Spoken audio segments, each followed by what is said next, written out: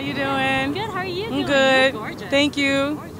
Thank you so much. So, this series is a serious. It's a serious, touchy subject. Yes. So, watching the show and then like just being part of it, like with your music and everything, how was it when you were asked to do this?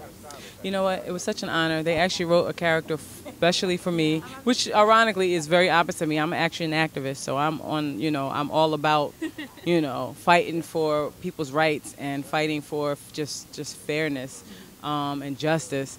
So to play Kiana, who is the opposite, who is like, wait a minute now, I live in the hood and you're going to give me money to just not say nothing and I can go live it up and have like nice home and car and clothes, I'll do that. So that's not Antonique, so I had to empathize with that. I had to embrace that point of view in order to play her.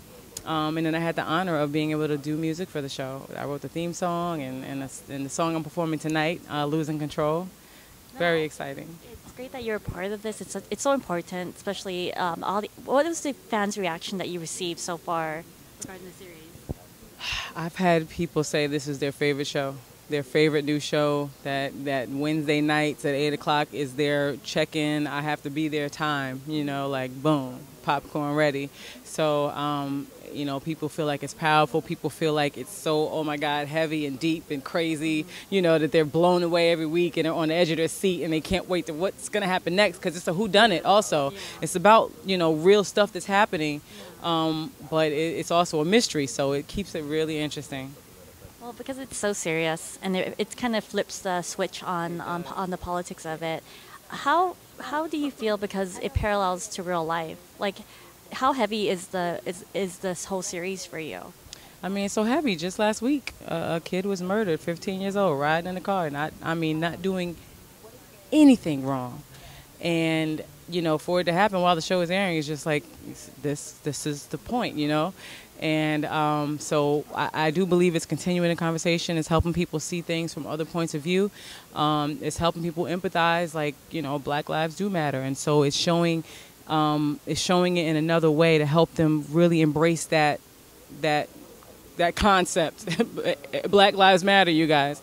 And then it's also showing things from the cop's standpoint, from their personal life, and showing them with their family. And, at the end of the day, we're all human, and we all want the same things. We all want to be loved. We all want to be happy. And so my hope is that as people are informed, maybe that didn't notice all the other craziness that's really been going on in real life, that they will, that there'll be some unity because of empathy. That we'll empathize with each other as humans and unify. And what message do you hope that people will get? Like, what's the one message that you would want people to get from this series? That we're all human, that we need to embrace our similarities and not push each other away for our differences. We all want the same things. We all want to be loved. We all want to be happy. We all want to have families. We all want to be successful, and so instead of pushing each other away because you're black, I'm white, or you're male, I'm female, or you're straight, I'm gay, or whatever, let's embrace each other's humanity. We're all human. Human race. Yes. That's the race. That's the only race there needs to be. And who killed Jesse Campbell? Oh, I can't tell you that now.